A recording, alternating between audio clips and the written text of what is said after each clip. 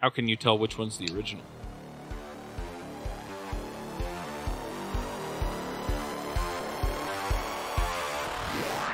This episode is sponsored by Front-End Masters. Engineers have watched over 2 million hours of Front-End Masters videos to upgrade their skills in the latest best practices in front-end development and Node.js.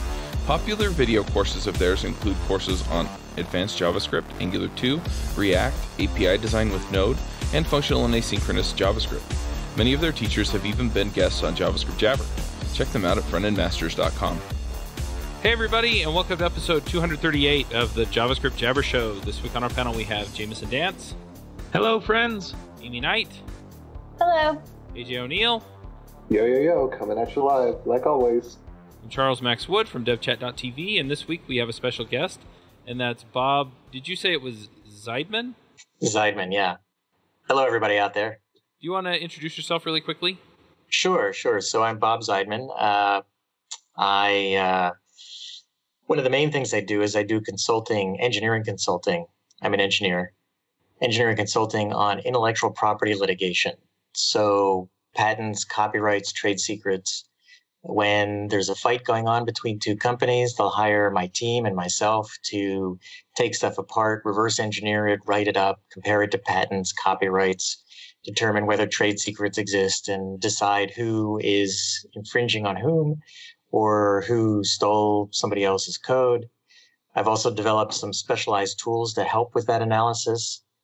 And I have another company that does automatic software generation for embedded systems, particularly the Internet of Things. And the big focus there these days has been security, especially after the attack that occurred last week, I think it was, or a week ago Friday, where a whole bunch of systems came down. And the understanding is that a bot got into a bunch of IoT devices and then started doing a DDoS attack on one of the web hostings, I guess the DNS server, a big DNS server.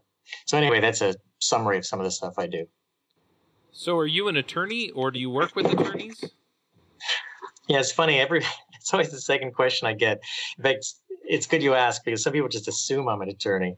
But I probably know more attorneys than anyone ever should. But I'm an engineer. But I've written about intellectual property. I think I can honestly say that I know more about software intellectual property than the vast majority of attorneys do. So the thing that I find really interesting is that there's all this information out there about forensics and, tracking down all of the things you talked about doing. I'm curious, it seems like it would be a little bit hard to figure out who's doing what on the internet or who's doing what in software? So, yes and no. What frustrated me when I first started doing this kind of work is companies would sue each other about copying. And literally one of the first cases I was involved with, they had two professors from the University of Stockholm. One was a computer science professor, and the other was the computer science department head. And they basically each wrote a report that said, I looked over the code and I have 30 years experience, and this looks like it was copied to me, because nobody would write it this way if it wasn't copied. And then the other expert would say, well, I've got 40 years experience and it doesn't look copied. And the judge and the jury would have to say, well, which of these guys seems smarter to me?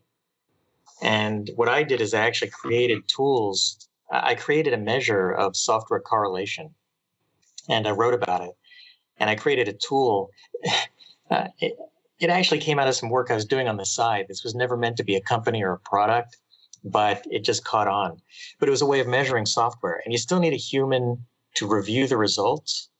But what you can do is you can focus on the stuff that looks like it might have been copied, and then a human can look at it and determine if it really was copied or not.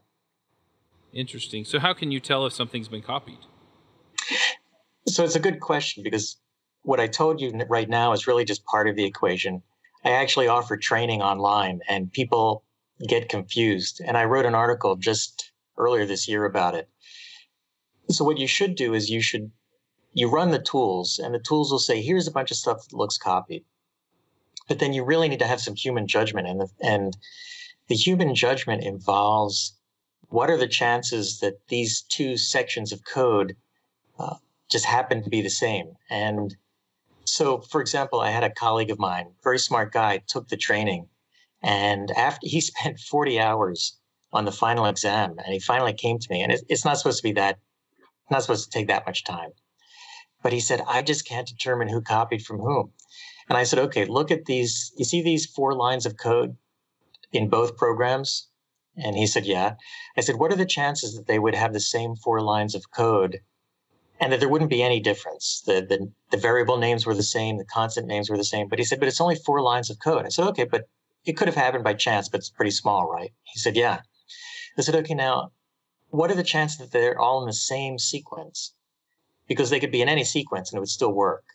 And that 2 people happen to write the same code in the same sequence. He said, well, it's pretty small, but it's not 0. I said, okay. And then look at this comment here. Other than 1 word, the comments are exactly the same, right? He said, yeah. And I said, so it could happen, but it's pretty small. And he said, yeah.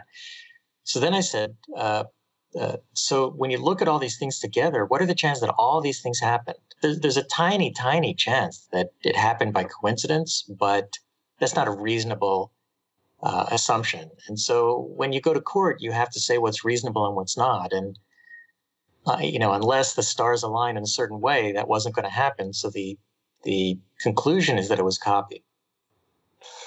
So I've got a question about that because, I've copied 4 lines of code from something before.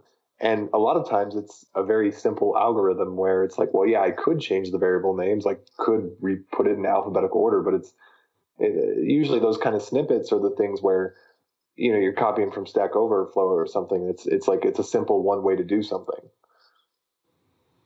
Yeah. So that's a good question. And I think it's a problem these days because people don't understand, and even computer science professors don't understand what the line is, what the limit is. So if you're copying from a third-party source, first of all, an open source, if it's open source code, then you typically don't have to worry about that. You might have to worry about the open source license, and that's a different issue. And if both parties copied from the same open source code or third-party code, we actually have ways of eliminating that. And so we say that's not copied in the sense that it's not illegal copying. Again, there might be license issues that whether you were allowed to copy that code or whether you have to make the whole source code public. But part of the problem is, let's say you work for a company and then you go start your own company. This is pretty common. And you decide, I wrote this little sorting algorithm that nobody cares about, but I wrote it in my last company and it's only 10 lines of code, so I'm going to copy it. The problem is that's not technically legal. What is legal is if you say, oh, I remember, well, there's other issues, but let's say from copyright law, you can say, I remember that I had this great sorting routine, and so I'll just rewrite it, and it's only 10 lines of code. It's really worth it to rewrite it from scratch. Now, copyright infringement is only copyright infringement if it's substantial. But the problem with software is that almost anything is considered substantial because it performs a function. If you're talking about a novel, like you want to borrow a line from Romeo, let's say from Hamlet. If you borrow the line, he walked into the room, nobody's going to care. That nobody reads Hamlet because it has the line, he walked into a room. But if you copy to be or not to be, that is the question. Well, then Shakespeare could sue you because that's substantial. The problem is, and recognizable. Thank goodness he's dead. Yeah. So the thing is with software, since it all represents a function, it's easy to show that you were doing something substantial because instead of taking a month to write it, you only took a day by copying it. And you didn't have to debug it. You didn't have to integrate it with the rest of the code. So, people, it becomes a gray area that I recommend not taking the chance. Yeah, but what about, so I almost became an attorney, one of those poor people that hate their jobs. Anyway, and I was looking into going into intellectual property and patent law. And one of the other areas is trade secrets. So what if that 10-line sorting algorithm is kind of the secret sauce of your previous employer? Isn't that also protected? Yeah, actually, that's a great question because I hesitated when I was saying, when I was explaining, and then I specifically said copyright. So that Well, the thing is, anything can be a trade secret. I mean, almost anything. And any company can declare almost anything as a trade secret. Doesn't mean it is, but I've seen lots of companies claim really weird stuff as trade secrets. So if you rewrote the sorting algorithm from scratch, but the previous company could sue you and say that's our trade secret. But the nice thing is, the good thing for you is they have to show that, one, they tried to keep it secret. So they never told anybody about it. They didn't publish it anywhere. They didn't share it with any customers. They have to show that and they also have to show it's valuable. And that's the harder part to do. They would have to show that people bought their program because of the sorting routine. Now, if they go to court, that's really hard to show for something like a sorting routine, unless it's a sorting program. Let's say they sell a library. What's that? Or if you're Oracle. Right. Okay. So for full disclosure, I worked for Oracle in the Oracle Google case. Just to let you know. Oh, but the bad guys. And but with a trade secret, the good part for you is that it's their burden to show that they kept it secret and that it was valuable to them. So it would for most companies, it'd be hard to show that a sorting algorithm, people bought their program because it had a great sorting algorithm. So you'd be in the clear, but that doesn't mean they wouldn't sue you. That's the problem, is that when you do stuff like this, you could get sued, and then you've got to fight it.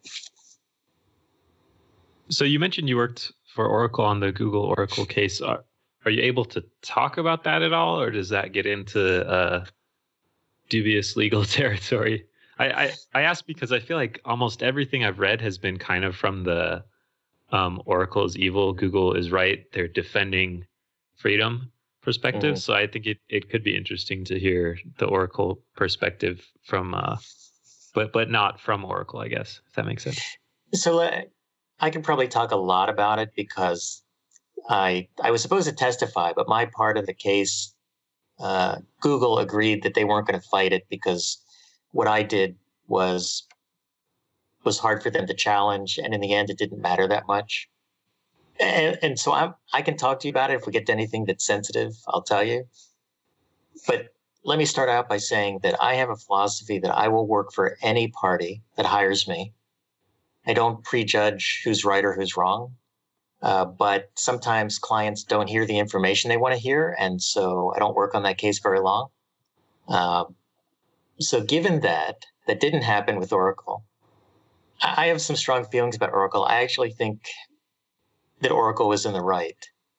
And I can tell you some of why. Can you give us a summary for I know this is a very complex issue, but some people might be like, Google Oracle, what is he even talking about? Sure. So, you know that Oracle bought Sun.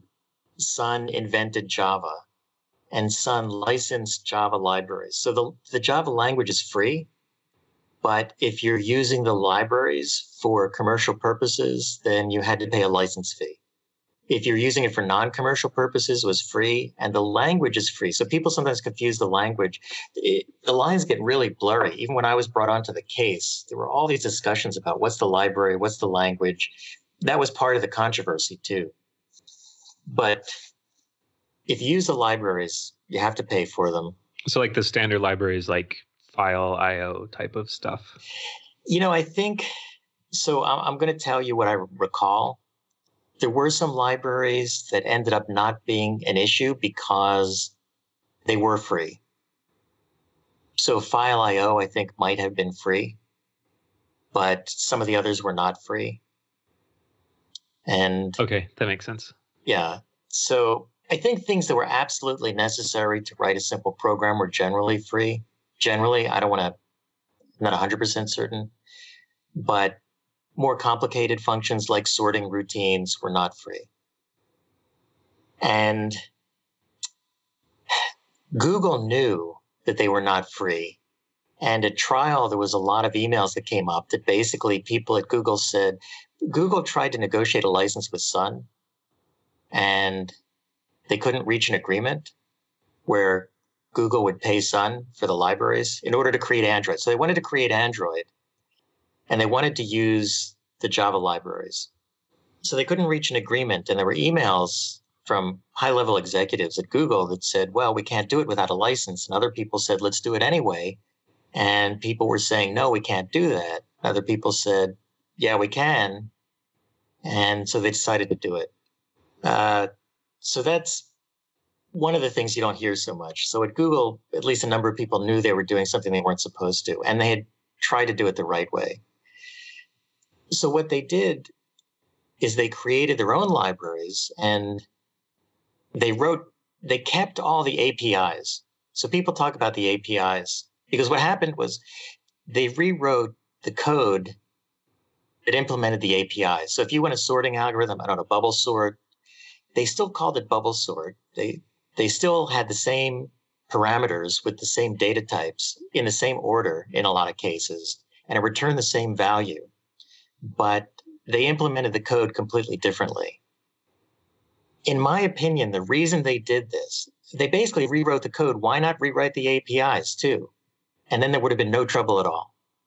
So the reason they didn't is basically Java had one of the largest number of users of any programming language in the world. And they didn't want to retrain people to use Android. So the advantage Google got is they leveraged all the years and all the marketing that Sun had done, and Sun was later bought by Oracle, so that people knew exactly how all the APIs worked and they didn't have to teach anybody anything new. And in my opinion, that's where the problem was. They took advantage of the years that Sun had spent educating people. And so when it went to court, here's something people don't know. When it went to court the first time, the jury said that APIs are copyrightable. And by the way, it wasn't just a few APIs. We're talking about, I think it was 11,000 APIs that were identical or virtually identical in both Android and Java. So of those 11 or 12,000, the jury actually said it's copyrightable, but maybe Google had a fair use. So the law says that if you can show that it's for the public good, and there's a bunch of criteria about what that means specifically, but if you can show it's for the public good to copy something, then you can copy it, even though it's copyrightable. And typically that applies to like educational purposes. If you want to teach Java in school, you can copy anything you want as long as you're using it to teach students. So the jury in the case said that the APIs were copyrightable because they were creative, because you could have done it a whole bunch of different ways, and Google decided to do it exactly the same way in most cases as Oracle did. But it might have been fair use. They weren't sure. But the judge overturned their decision and said APIs are not copyrightable. Interesting thing was, Oracle then appealed that to a higher court. And if you read the decision, which I'm glad to send you, or you can find it online, the higher court, which I believe was a panel of 3 judges, if I'm not mistaken, they came down on the first judge really hard. And they said, you basically got everything wrong about copyright. So they said there might be a fair use, but there's no question at all that the law specifically says that lines of code are copyrightable. APIs are lines of code, which means unless it's fair use, you're not allowed to copy it. So everybody's okay so far? Following? Any questions at this point? Well, I have some opinions about that, but it's like, okay, so let's say that I create a function that has a signature of 3 items, and I rename them from I, N, and X to J, M, and Y. So here's the question. If you actually did rename them, then yeah, it's copying. If you thought of it on your own and you came up with different names, then it's not copying. And so I've written a textbook about this stuff, and I've defined something you've probably heard of called a clean room. So a clean room makes sure that if something looks similar, it wasn't copied, it just looks similar. And if Google really had wanted to avoid this question altogether, they could have set up a clean room where they redeveloped everything on their own. Well, it was agreed between the 2 parties that they redeveloped all the what they called implementing code, all the code underneath the APIs. But Google admitted that we just copied the APIs. They said, we copied them because we want people to use them, and we think that's okay. So basically, it's not like they came up with the same kind of thing. They specifically said we copied them. So it went back to the first judge for a new trial. And the second trial was not whether it was copyrightable, but whether it was fair use. And here's the problem I have with Google's argument here. They basically said, so many people are using this that it's for the public good that they continue to use it. That we've got millions of people developing for Android. And therefore, what we did was an advantage to the public. To me, that's the equivalent of saying, I stole your television, but I set it up in the neighborhood so everybody could watch it, so it's not theft. But they won on that argument. And it's undergoing appeal, but I've read at least one law professor's paper, and he said fair use is such a gray area that it's really hard to overturn any fair use arguments. So most likely Google is going to have won this on their fair use argument.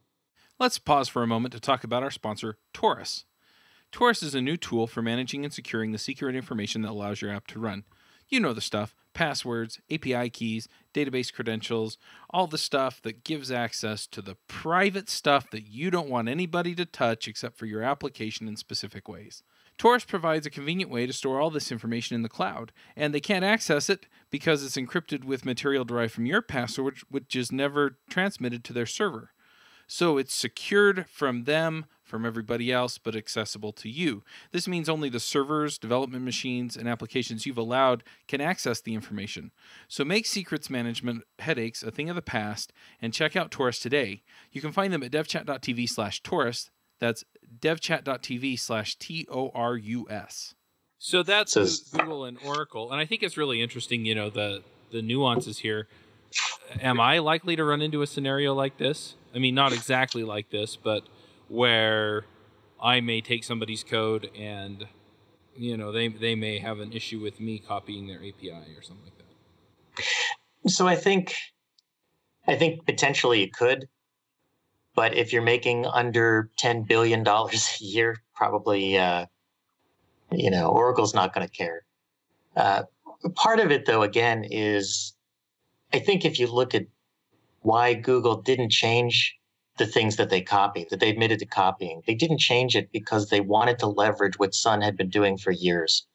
And I think that's the big issue. If you copy an API but change it around, then I think it's harder for anybody to make an argument that it harmed them or that you were leveraging somebody's efforts.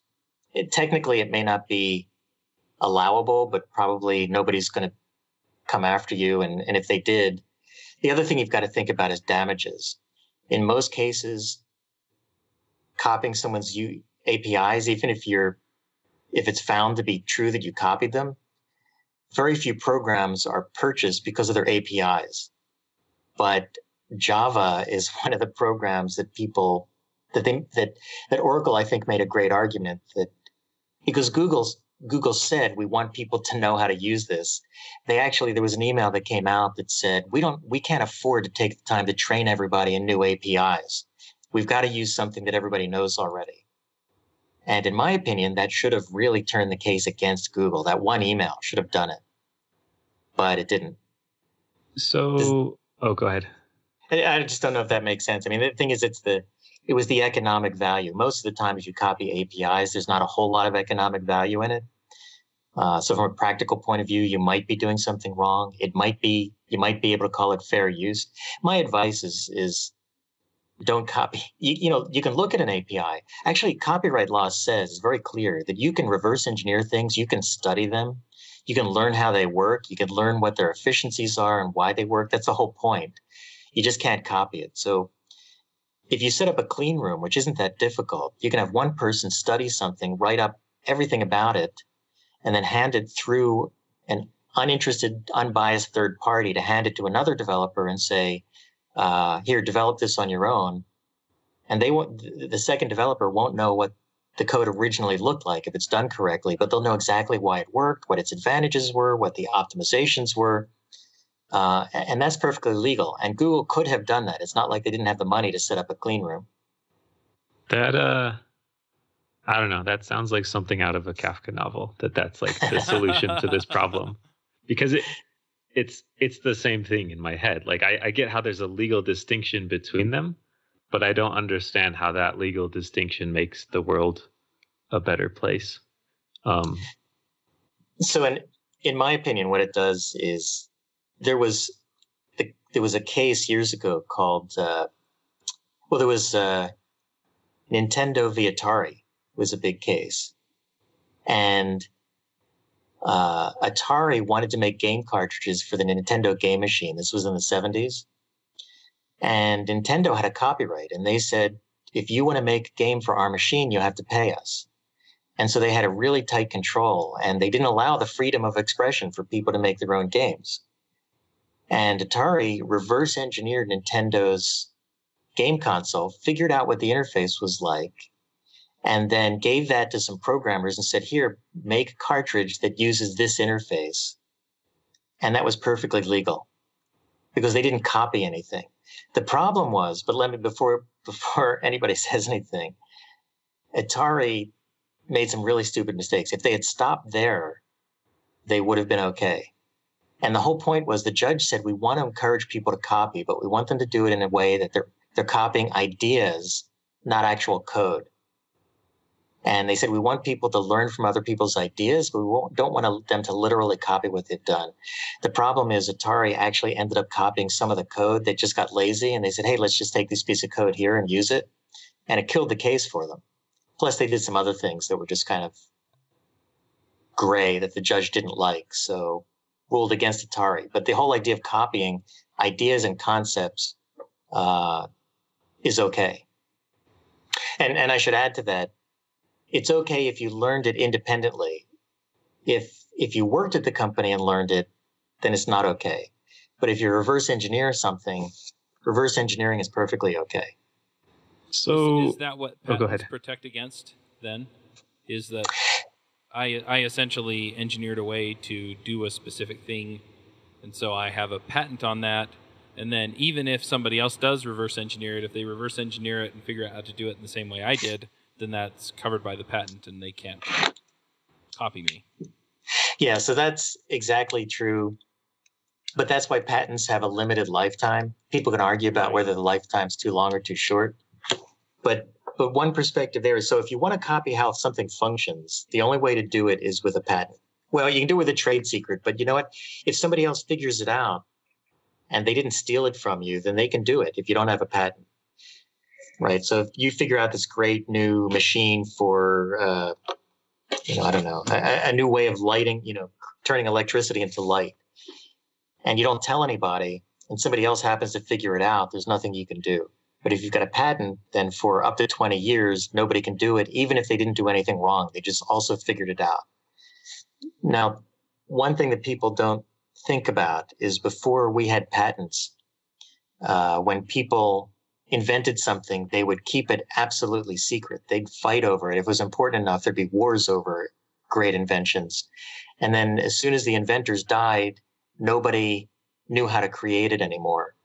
So eventually, I think I'd say I think in the 1600s, maybe I could have the date wrong, but I think it was the 1600s when people governments, well, it actually goes back beyond that, but technically patents themselves were, I think, around the 1600s, where basically the government would say, okay, since people are dying with their inventions and we're not making much progress, if you tell everybody how it works, we will enforce it. Nobody can copy it for a certain amount of time. And I think if you look at economics, invention and innovation really took off after that period of time when government started protecting inventions like that. So if we're going to talk about patents, then software patents. And I hear the collective groans of our listeners, right? You hear about these patent trolls, right? Or in podcasting, there was a patent troll for podcasts where they said they had invented podcasts. And we've seen 3 or 4 of those. So, what's the deal there? I mean, what is there to patent about software? So I personally think there's a lot to patent. I agree that So let me say, I think there's a lot of bad patents, and I've seen them. When we do work for companies, I'll give you an example. This is a terrible example, but I was once flown to Southern California and met up with a professor, and a company had hired us to assert some patents against some big companies. And he and I spent the entire day looking at these patents. And, we're hired by the client. We want to do the best job we can for the client. But at the end of the day, we said all of this stuff has been invented before. This was actually a hardware patent, but there's a lot of software patents like this. We said all of this stuff has been invented before. We've got documentation on it. We can't, you can interpret patents because it's not always clear what they mean. So you can find an interpretation. And we tried to find an interpretation that was valid, and we couldn't do it. And at the end of the day, we said we just can't do it. And they thanked us and they paid us. And I didn't hear from the company until about 4 years later when I read that they had successfully sued some very large hardware companies. So that's unfortunate because I think they had bad patents and they found someone who was willing to support them. And they went to court, and the jury or judge didn't understand. Probably the jury didn't understand the technology. And maybe the expert that they found looked really smart, and they won a judgment. So I've actually spent my career trying to stop that kind of thing. So having said that there's a lot of bad patents, I still think there's a lot of good software patents. And I think that the solution to the problem is to fix the patent office, which doesn't do a good job of understanding what the invention is. And it'll allow bad patents for stuff that everybody's been doing for years. And it'll also disallow patents for really unique things that are being done that the patent office just doesn't understand.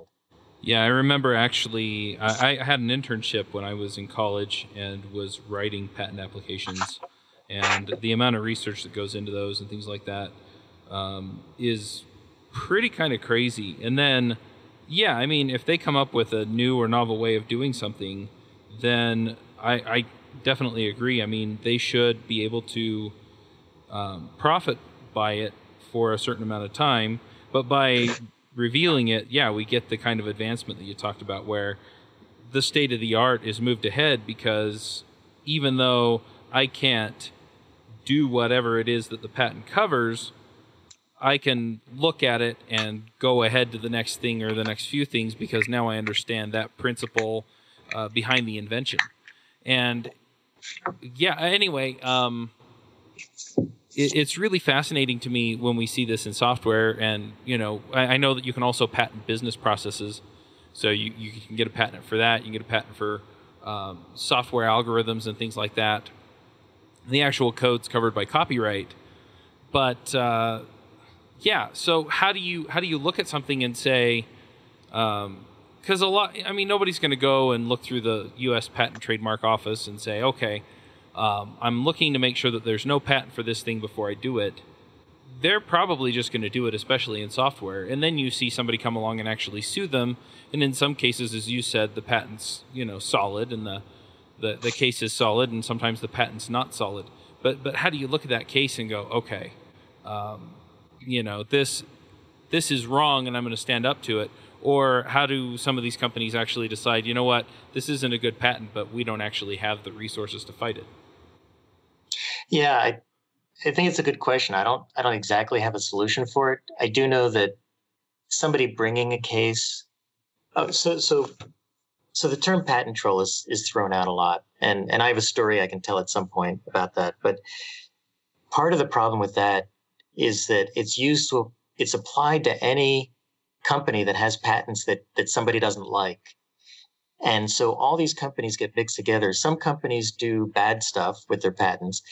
The companies I really don't like, although I think the solution is simple, the companies that, like, for example, I don't want to say the podcast necessarily, haven't looked into it, but it's the kind of thing where a company goes and says and sues thousands of people for $1,000 each, saying you're infringing on our patent. That's just a way of intimidating people into paying. And I think everyone I know agrees that that's bad and should be stopped. Yeah. So the companies that really sue the companies that companies that try to license patents, they always try to license. The thing is, most big companies don't want to license. They basically say, we're not going to pay you unless you sue us. That's not always the case, but the lawsuits usually start out as a negotiation. So when there's a negotiation between big companies and one's got a patent and maybe it's an NPE, doesn't practice anything, I don't like the term patent troll because it starts out with an assumption that they're doing something bad.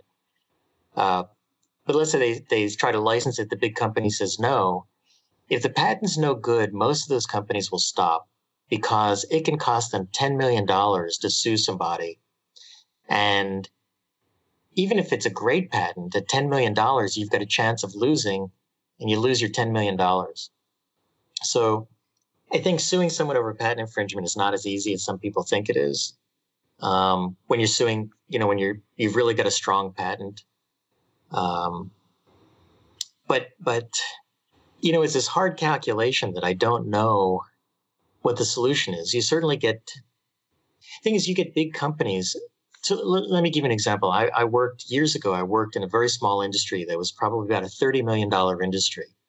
And the key player in the industry was about a $10 million company. And then there were a bunch of like $1 or $2 million companies. And the $10 million company basically decided to sue everybody for patent infringement because they knew that all the smaller companies would buckle. And these were real companies. They weren't trolls technically not trolls or NPEs. All of them manufactured something. But the big company knew that if they sue everyone, they just give up. And they ended up buying up all the little companies because they couldn't afford to fight the patents. Until a company I worked for, they realized that their insurance covered the patent litigation. And so they said, okay, come on and sue us because it's our insurance company that's going to pay for it. And they got into a lawsuit, and it turns out the big company went under because the little company had this insurance policy. Wow. Yeah. So, I don't know what the solution is. I honestly don't. But I think there's a lot of issues in business like this. People sue over all kinds of things. And I think it's part of I don't think it should be isolated by itself. It's part of a bigger issue with companies suing each other. And, the other thing I was going to say is I worked recently, about 2 years ago, for a company that in the press was called a patent troll. And it was really unfair because this was a company of really smart engineers who worked for a large semiconductor company. They invented a gaming device. They left their employer, set up the company, patented it, manufactured it, got it on shelves, sold it online. But there was a giant company, and I think I can say it was Nintendo, who basically thought of the same thing around the same time. And Nintendo, of course, got all the shelf space at all the stores. And these guys couldn't get on the shelves because nobody wanted their little company to put the product on the shelves. And they continued selling it online, and they eventually sued Nintendo for patent infringement. And people called them a patent troll. And these were definitely not a patent troll. These were 4 guys who invented something great. They even had negotiations with Nintendo. Now, I'm not saying Nintendo stole the idea, but they were trying to get Nintendo to buy the idea from them. And even through the litigation, they were still selling products online. So this is not a company that never produced anything. And these guys spent their life savings trying to get through the litigation. They eventually got a settlement. And then I think they went back to their previous employer because after the settlement, they had really burned up the money they got. They burned it up because of the litigation. Right. So the way that it works isn't always the way that we wish it would work. Right. So the other thing that happened to me, before I ever got involved in this kind of work, I developed some software that I sold to a medium-sized company. It was actually the company I just mentioned, the small one that stayed in business because its insurance covered a patent litigation against a bigger company.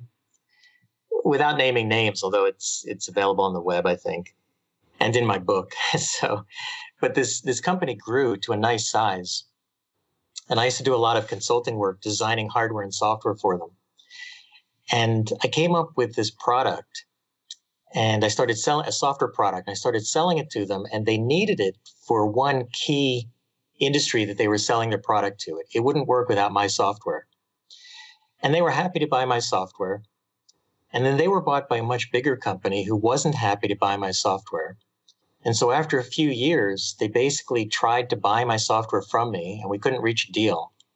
So they said to me, we're going to make our own version.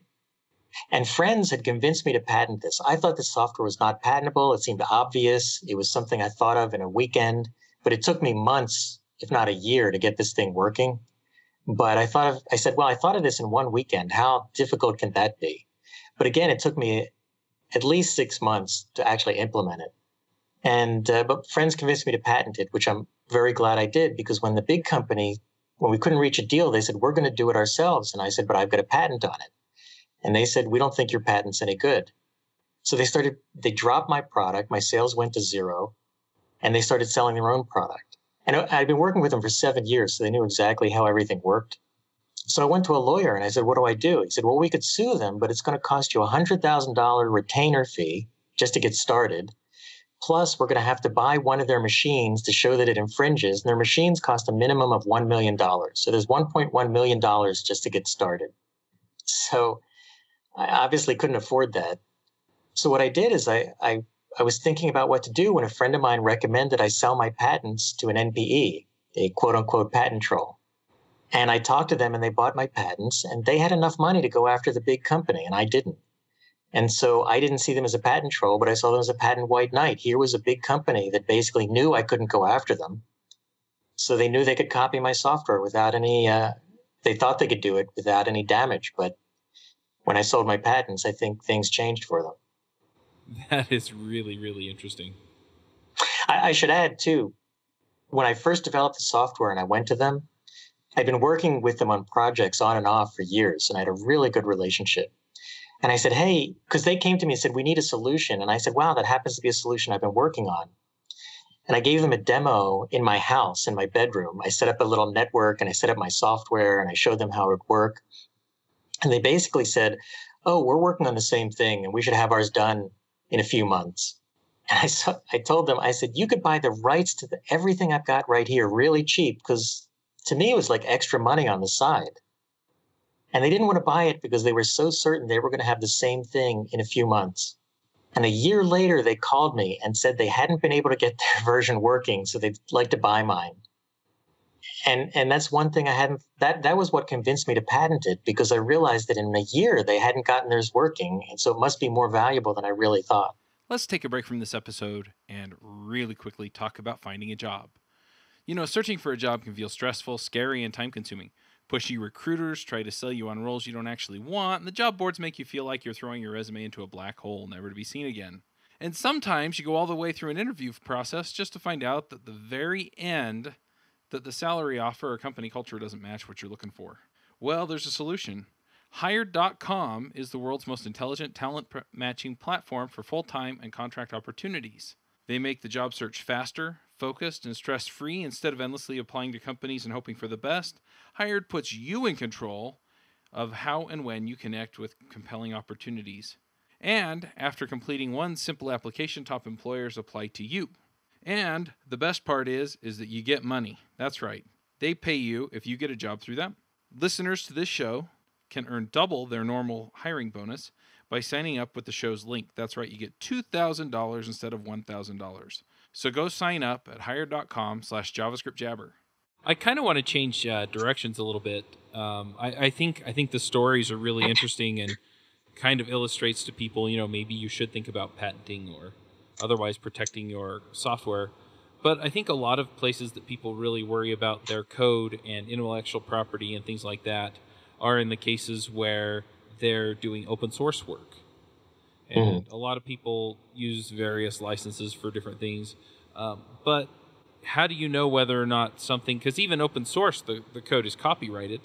So how do you know whether or not you can actually use something and what the restrictions are there?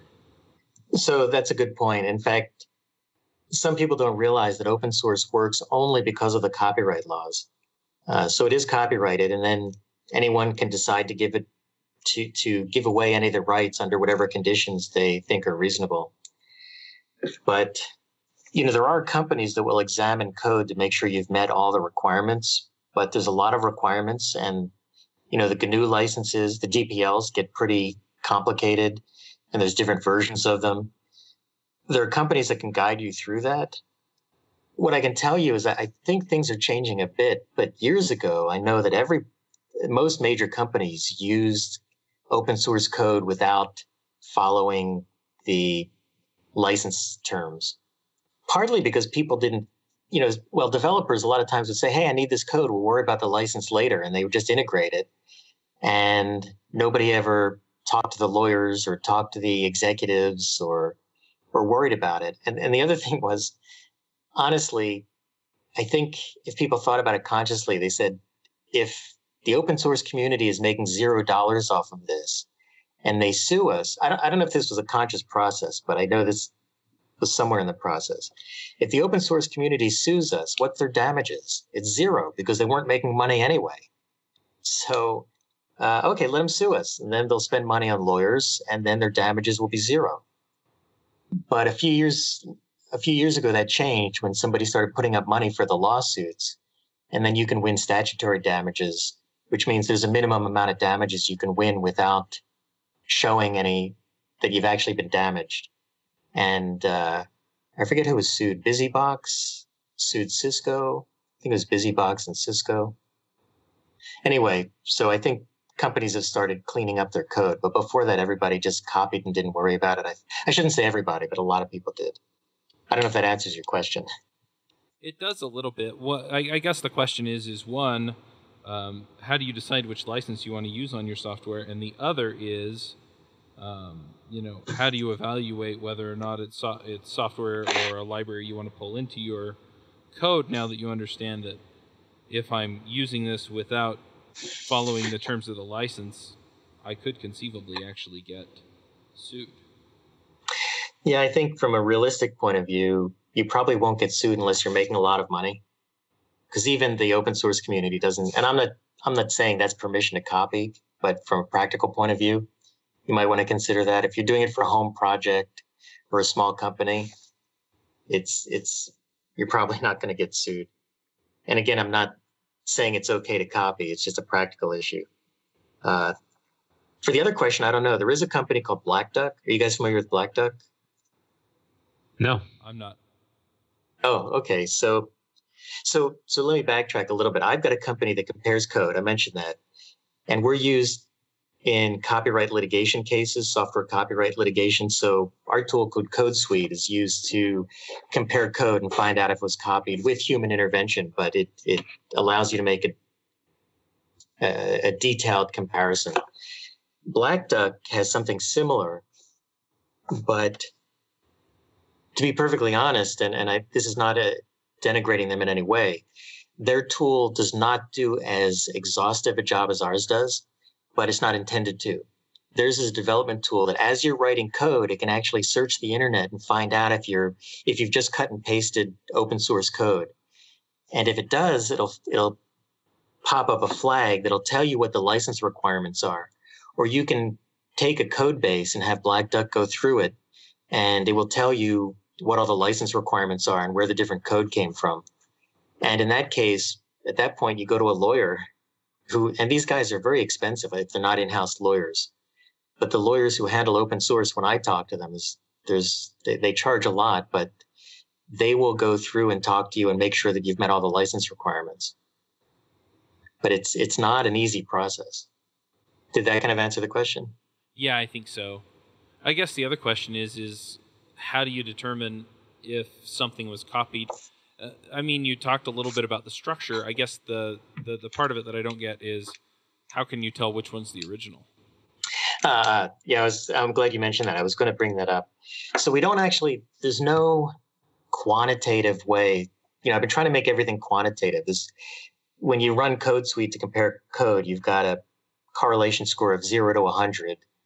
And you can use that as a basis. But for determining who copied, it's more like real detective work. And in the training course that I give, in the final exam, you've got to show who copied from whom. And there's clues that you get used to over the years, but it varies from case to case, but I can give you some examples. So in one case, we were running on a really tight schedule, the initial comparison. And the law firm was in Washington, D.C. I'm out here in Silicon Valley. So a colleague of mine and I were finishing our comparison on the plane trip to Washington, D.C. to meet with the client and the law firm. And, No, go ahead. So, okay. So, as you know, and we were working for the defendant who said they hadn't copied any code. It was a big company, and they were accused of copying code. So everything looked good in our analysis. We're doing it on the plane and going over the results of the code suite comparison. And, we thought we were in good shape. And I went to give the presentation at the law firm with the CEO of the company, the defendant there. And we put up the two programs side by side. And we said, we found that there's no copying. And I'll show you, here's an example of something we found. And it's very similar, but we can explain all the similarities. And I'll explain them to you one by one. And I stood there looking at it for a minute. And I said, ooh, here's something I didn't see. Now that I'm looking at it closely, I see, and you have a problem because you did copy code. And he said, how do you know that?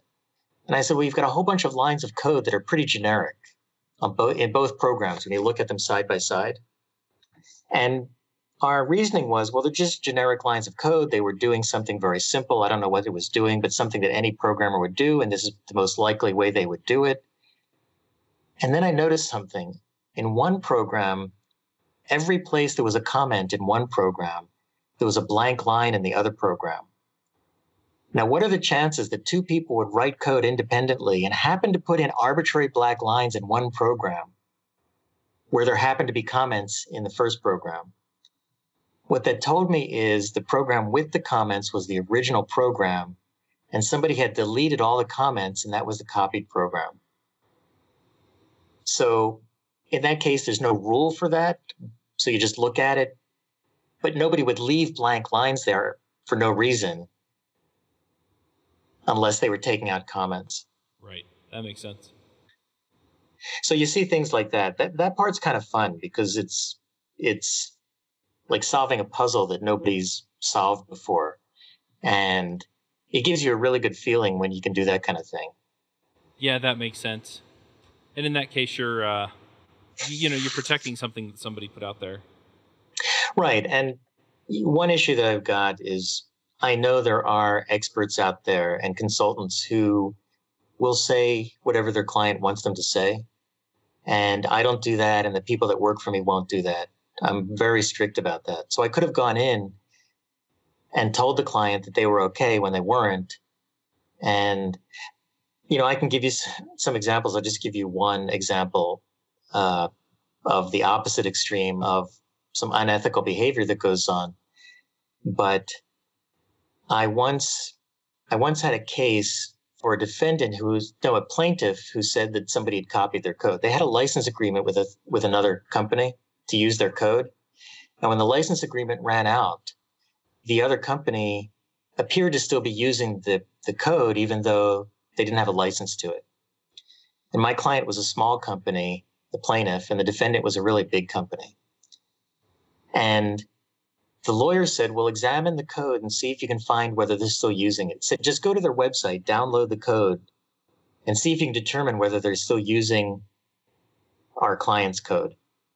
So I went to the website, downloaded an application, and it consisted of a whole bunch of files. And one file was a bit-for-bit copy of my client's code. So I went to the attorney and I said, you don't need me to do anything. This is the exact code. Here it is. It's being used. It's the binary. You've got a slam dunk case. And he said, okay, thank you very much. And something like 6 months later, he called me up and he said, okay, they filed a report that says they're not using the code. And we have to rebut it. And I said, well, how could they say that? It's bit for bit compatible. It's bit for bit identical. And I read the expert's report.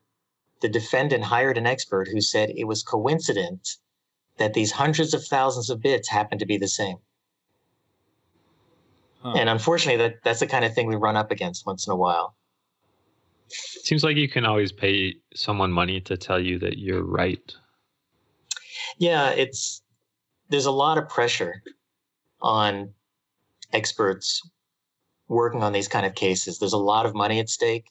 It could be anywhere from $1 million to in the Oracle Google case was $8 billion.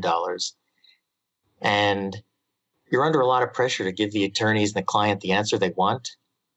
And I think it takes a lot of determination to not give them the answer they want. And it doesn't, I'd say most lawyers that I've met are pretty ethical, are very ethical. Most of the ones I've met, there are exceptions to that. But even being ethical, they will put a lot of pressure on you to say what they want by saying, well, can't you see it this way? Is it possible you're wrong? Maybe you didn't explore this. And a lot of people give into that pressure and just say, yeah, you're right. And it's hard to resist. Yeah. One thing that you gave to us in the notes that we got from you before the show was you mentioned that Congress and the Supreme Court are changing patent laws. Do you want to talk just briefly about that? We only have a few minutes before we have to start wrapping up the show, but I think it's an interesting exploration into, okay, so are patent laws getting better or worse, and why? So, in my opinion, they're getting weaker, which some people are okay with. I'm not. But the best example I can give you is, so Congress passed the American Invents Act, which reformed patent laws. Oh, previously somebody mentioned business method patents. Actually, with the American Invents Act, it made it virtually impossible to get a business method patent. And I'm not so sure that's a bad thing. I think business method patents are the kind of thing that nobody's convinced me they're a good idea. They're the kind of thing where you say, hey, if I give you money and you give me 10% interest and give 5% to a charity and the other 5% goes into goes to my friend. And then when my friend gets married, he gives me half of it back. I'm just making something up. I'm going to patent that. And to me, that's not what patents were meant for. And so one possibly good thing about the American Invents Act is it's made those kind of business method patents where just people doing things is virtually impossible to get anymore. But the worst thing that's happened in recent years is the Supreme Court every few years changes its mind on patents.